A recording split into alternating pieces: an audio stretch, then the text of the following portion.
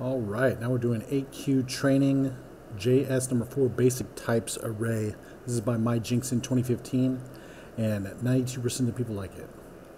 So basically, all we got to do is finish these, and that's all we got to do.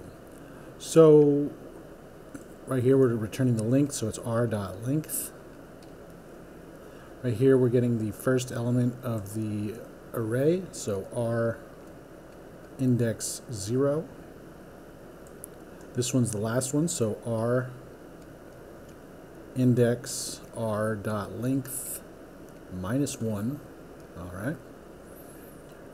And on this one, it's push, so it's going to be r dot push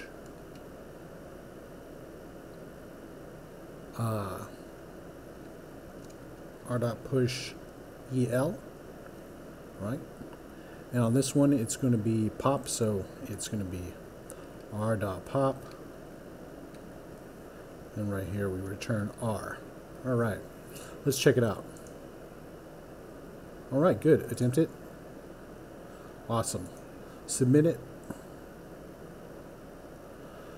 Very much like this one. Let's go see my solutions. A lot of us. All right. Best practice, in my opinion. And we'll see you next time.